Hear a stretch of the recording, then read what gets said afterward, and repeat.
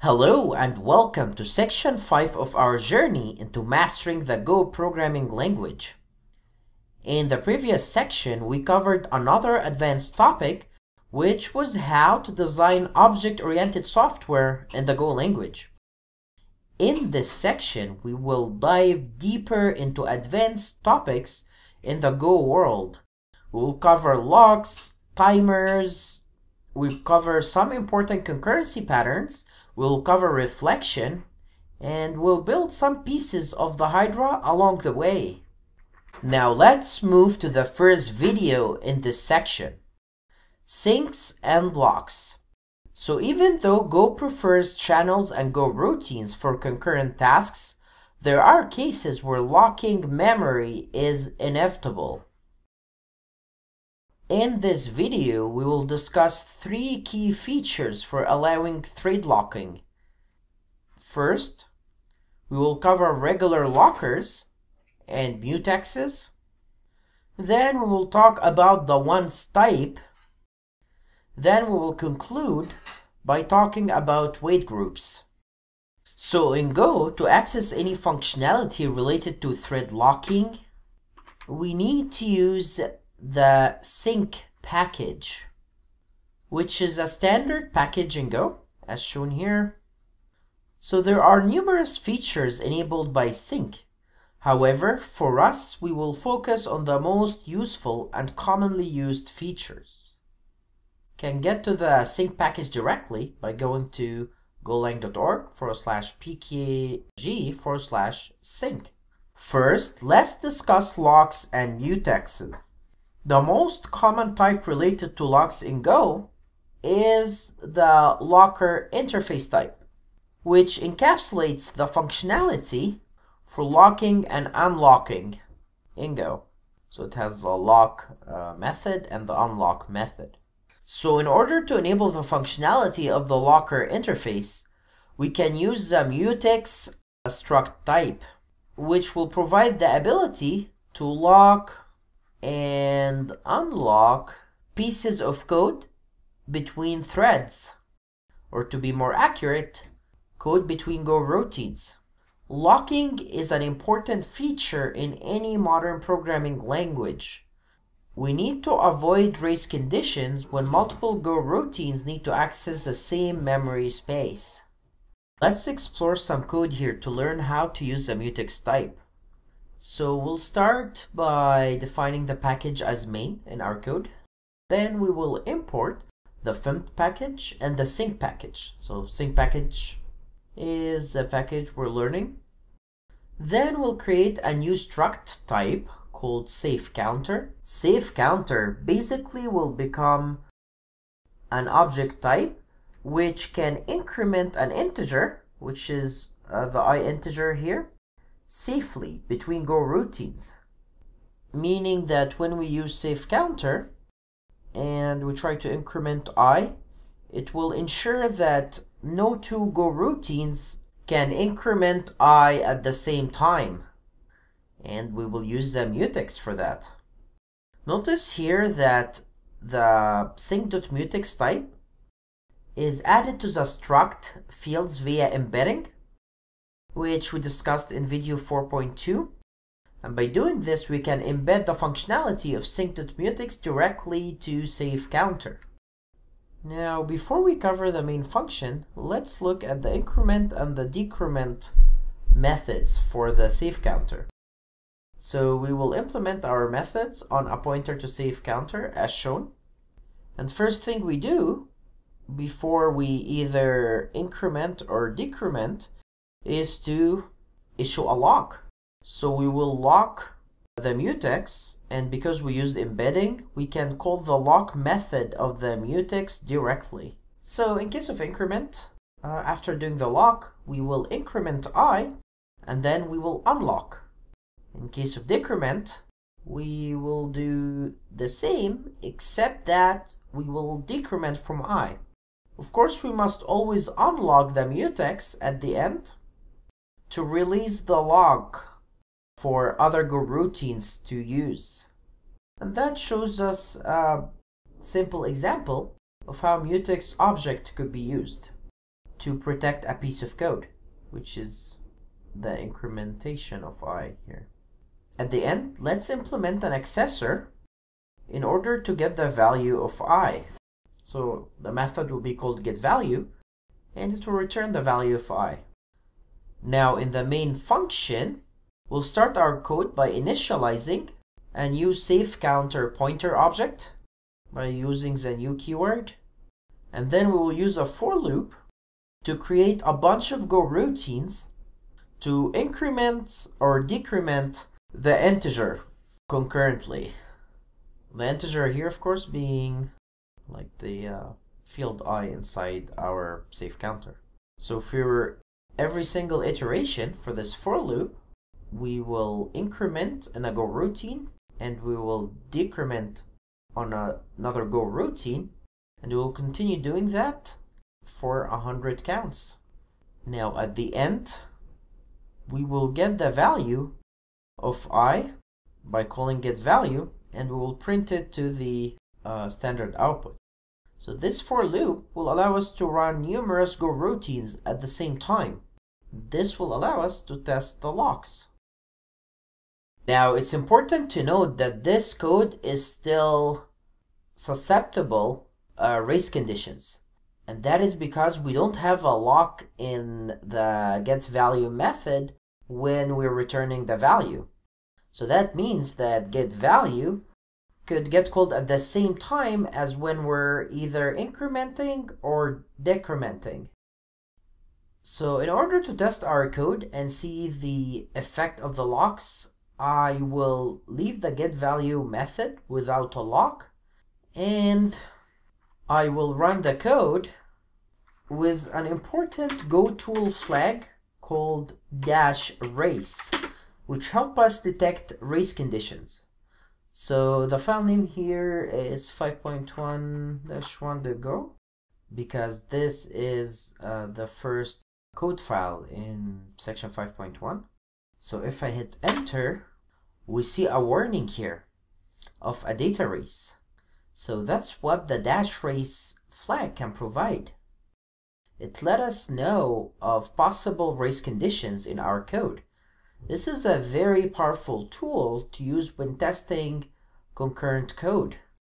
So if we look at the warning here, we will find that it warns us about the fact that the code at line 22, which is where we're calling a getValue without the lock, could collide with the code at 27, which is when we're doing the increment. So it looks like when we tried to run the code, the increment collided with the getValue method, and a race condition risk occurred. Now to see the effect of the locks, let's do something like that. So assign sc.i to a variable called v, then return v, and then lock the piece of code that handles the value assignment. So let's see that, and we'll run the code again with the -race flag as before, but this time we get no warnings. Let's try again. Same thing, no warning. Let's try a third time. No race warnings whatsoever. And that is because the lock and unlock statements we placed here protected this piece of code against a race condition that occurs when we try to retrieve I while it's being incremented or decremented. Awesome. Now let's discuss a more complex type of mutex, which is the read-write mutex. This mutex allows two types of locks, read locks and write locks. It allows goroutines to read data concurrently, but only write data via a single writer, or a single goroutine that does the writing. So the read-write mutex is simply named RW mutex. When using RW mutex, the lock method needs to be used when doing writes, whereas the rlock method need to be used when doing reads. The RW mutex is more efficient than the standard mutex if a large number of reads are expected from different goroutines. That is because the rlock method will not cause your goroutines to block if there are multiple reads. However, when a write lock engages, everything will lock, including the other write locks as well as the read locks. And that's how the RW mutex protect against race conditions when it comes to executing writes on data. A very good use case for read-write mutex is to protect reads and writes on maps. That is because map types are not thread safe by default in the Go language. So let's write a thread safe map using our new knowledge. So the design pattern in Go to create a thread safe or a Go routine safe map is to create a struct type which will contain our map as well as the RW mutex object. Again, here we use embedding to include the RW mutex object so that we can access the RW mutex methods directly from the map counter. Now in our main function, let's create an object of type map counter where we will initialize the map field. So we use struct literal initialization here to initialize the map field in the map counter struct, and we store this object in a variable called MC. Now before we explore the rest of the main function, let's look at the writer and reader functions. So we'll start with the runWriter function, which will write values to the map inside a for loop. We do that to test concurrency. This should actually be called writers because we are doing multiple writers.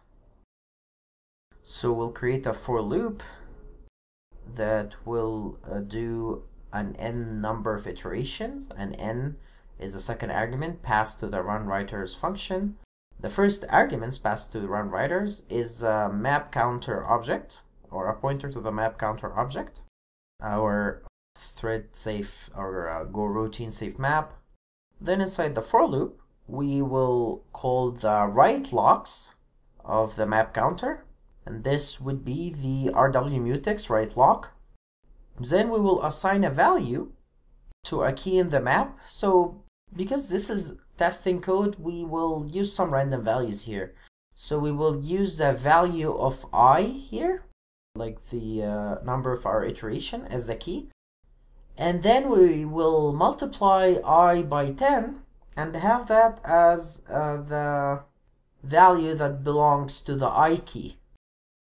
We then unlock after we're done with the write operation in our map, and then we sleep for 1 second. So this is to simulate some delays in this function. We will write another function to simulate multiple readers trying to read a random value from the map. The function will be called runReaders, and it will take a pointer to the map as an argument, as well as an integer argument called n. And then for the readers, we will have an endless for loop where we will do an rlock, so a read lock on the map counter. Again, this rlock comes from the embedded type RW mutex. And then we do a random read, so we use a random package for that. We use rand.intn, then we pass n. N here should be the number of items in our map. So when we call rand.intn and then pass n as an argument, we are basically asking for values between 0 till n minus 1. Then after we are done with the random read, we unlock, we print out the random value retrieved from the map, and then we sleep for a second. Again, to simulate some additional work. You will notice here that we are using a pointer to the map counter object in the run readers and run writers functions. And the reason why we do that is to ensure we pass the map counter object here by reference. So in Go, passing by reference is the same as a pointer. So when we have the argument of type pointer, then that allows us to pass the value by reference in our main code. And the reason why we want to pass value by reference is because in Go, we need to use a reference in order to retain the original object. And that is important because we want to run the writers and the readers on the same object. We don't want to pass copies of the object. We want the exact same object we defined here so that we can test concurrent code on the same piece of data. In our main function, we will run 3 different Go routines. One will be for the writers, and the other 2 will be for the readers. We make the readers run forever, whereas the writers will run 10 times, as we pass 10 here. Then we will use a sleep statement in order to prevent our program from exiting before the readers and the writers run for a little while. So this piece of code, in effect, will run a bunch of writers and a bunch of readers concurrently, reading and writing on the same object, which is MC. So let's save that first. So let's open this code in a terminal in order to run it. And let's use the race flag we explored earlier to detect if there are any race conditions. So we see here that the reads are going fine and the values are changing, so the writes are going as well. So everything seems good. Now what if I comment out the write locks in our code? Now let's try to run the same command again with the -race flag and see what we get. And right away we get a warning. And that is because our writes are not protected anymore. A race condition can occur between a Go routine writing to this object and another Go routine reading from the object. Cool? And that shows us the power of the RW mutex. So another important construct that we need to cover is the once type. We have covered the once struct in the past in video 4.4 when we wrote the Hydra logger. So when the once type is enabled, it allows us to run a piece of code only once over the lifetime of our application and prevent the piece of code from ever getting executed again. So the way to use once is as shown here in the example in the sync package page. So we in here we wrote a function called onceBuddy, and then in order to run this function once, we just run once.do. So when we call once.do and pass a function with that signature to the once.do method, this function will only get executed once for the lifetime of our program. So if we look here, we see here that the once.do here gets called inside a Go routine, which gets called inside a for loop of 10 counts. So even though this code exists inside the for loop of 10 counts, this function, onceBuddy, will only get executed once. So when I run this, I should see only once. So let's try that. We see here, we see it only once. However, if I comment that out and just run once body, like any regular function, so need to, and the sync package, because we're not using it anymore. So if I format and hit run now, we see here only once repeated 10 times. So let's revisit the HLogger code and look at where we used once.do. So as shown, we used it to ensure that the HydraLogger object will only be created once through the lifetime of our application or microservice. And we did that to ensure that a single logger will serve our entire application. So the way we activated once was the same as in the example. First, we created a variable of type sync.once. So typically, people call the variable once, but of course we can call it however name we like. And then when we needed to use the once object, we just called the do method and we passed a function with that signature to the do method. Perfect. Another important type in the sync package is the wait group. We use the wait group to wait for a collection of goroutines to finish. Let's see how we use it in our code. Let's see a code example where we use the wait group. So this will be a test program, so the package will be package main, and we will import a bunch of packages here for our use. So we'll import fimt mathran because we will try to obtain a random value. We'll obtain sync, of course, to get hold of the wait group type, and we will import the time package. Now let's start our main function. So we start by creating a variable called wg of type wait group. So this will be our wait group object, which we'll use in our code. Then we'll create a bunch of goroutines inside a for loop.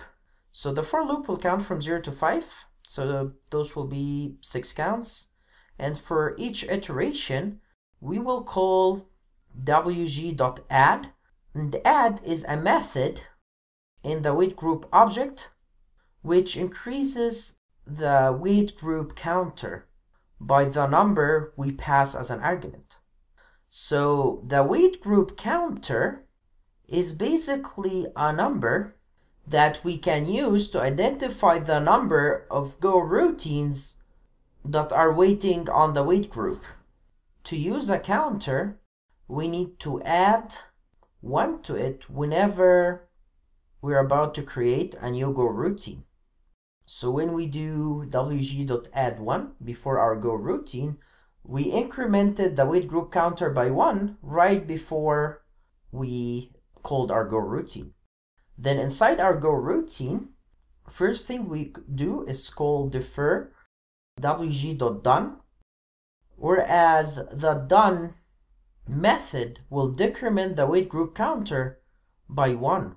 We can see here when we go to the wait group code in the Go standard package, we see here that done is nothing but calling add with -1. So just decrementing the wait group counter by 1. So when we call done with a defer, we ensure that done will get called as this function or this goroutine is exiting.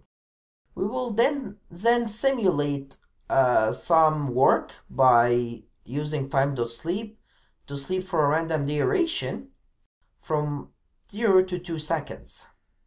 Then we print out the fact that work is done. And then we close our for loop.